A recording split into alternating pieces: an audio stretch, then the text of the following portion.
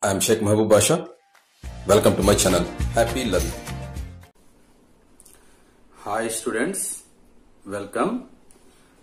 This is 9th class, chapter 2, Laws of Motion. Welcome to period 4. Today we'll start with Atwood's machine. The Atwood machine is designed by Atwood and it is used to verify Newton's laws of motion. Atwood machine basically consists of a pulley, a string and two blocks. The pulley is suspended from a rigid support. A string is carried over this pulley and two blocks of different masses are connected to the ends of this string.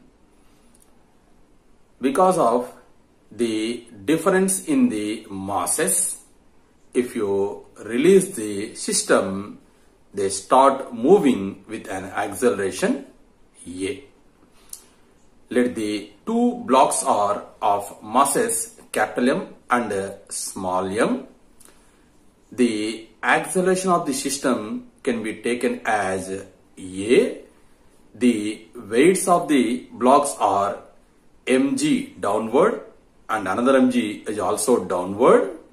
The tension in the string is upward at the block of mass capital M and also at the block of mass small m, and the tension in the string acts along the string. Now let us write the equations for these blocks capital M and small m, one after the other. Let us derive expression for the acceleration of these blocks and the tension in the string. Okay, let us start. If capital M is greater than small m, then the system moves with an acceleration A. Point 1. As capital M is moving downwards, its weight mg will be greater than the tension in the string. Mg is greater than T. Then the resultant force is equal to mg minus T. Greater force minus smaller force. Since mg is greater than T, we are writing mg minus T. Now, but from second law of motion, resultant force is equal to ma. Resultant force is equal to ma. As this is of block mass capital M, we have to write capital M into small a. Therefore, ma is equal to mg minus T. ma is equal to mg minus T. Let it be equation number 1. Point 2. Now consider the case of other block of mass small m. As small m is moving upwards, the tension in the string T will be greater than the weight of the block mg. T is greater than mg. Resultant force is equal to T minus mg. But from second law, resultant force is equal to ma. Therefore, we can write ma is equal to T minus mg. In place of resultant force, ma is written, that is equal to T minus mg. Let it be equation number 2. Adding equation 1 and equation 2. adding equation 1 and equation 2. Let us first write the equation number 1 and then equation number 2, one under the other.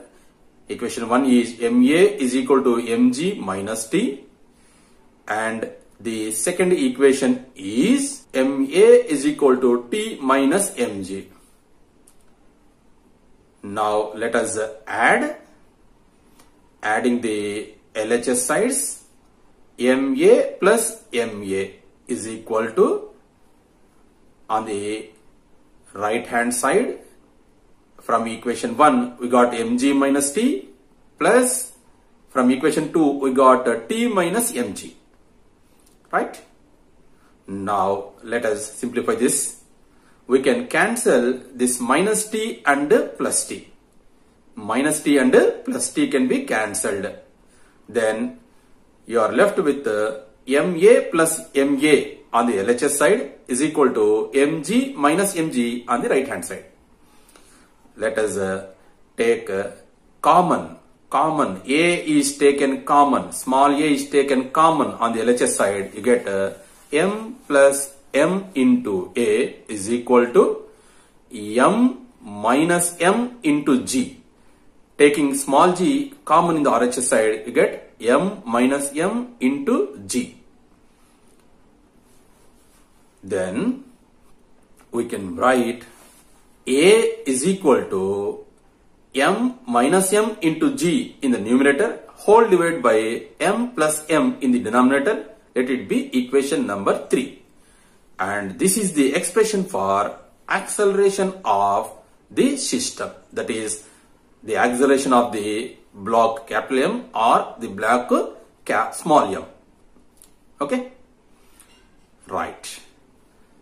Now, substituting the value of A, acceleration A, in equation 1. First, let us write the equation 1. MA is equal to Mg minus T. Write M as it is, and in place of A, first write down flower brackets. Substitute the value of A that you have got in equation 3. M minus M into G by M plus M is equal to, on the right hand side, just write as it is Mg minus T. Now the denominator in the LHS side can be taken to the RHS. So we get M into M minus M into G is equal to Mg minus T into M plus M. Mg minus T into M plus M. And we can write this equation as M minus M into G, capital M and small g are multiplied, is equal to Mg into M plus M minus T into M plus M. I have splitted the first bracket on the RHS side. So Mg into M plus M minus T into M plus M. Now M into Mg becomes M square G minus MMG, capital M, small m into small g is equal to M square G plus MMG minus T into M plus M. Let it be as it is, T into M plus M. Now M square G and M square G can be cancelled. The last term on RHS, minus of T into M plus M, is now taken to the LHS side. Then write this T into M plus M on the LHS is equal to MMG already on the RHS plus 1 MMG taken from LHS to RHS. MMG plus MMG. So the minus MMG from LHS taken to RHS becomes plus MMG. Now T into M plus M is equal to 2 MMG. And finally T is equal to 2 MMG by 2 into capital M into small g whole divided by capital M plus small m. Capital M plus small m. This is equation number 4. And this is the expression for tension in the string of the Atwood's machine. So we got the expression for acceleration of the blocks and tension in the string of the Atwood machine. Okay. Okay, students, this is all for now. Tomorrow we will discuss Newton's third law with few examples. Till then, take care. Thank you.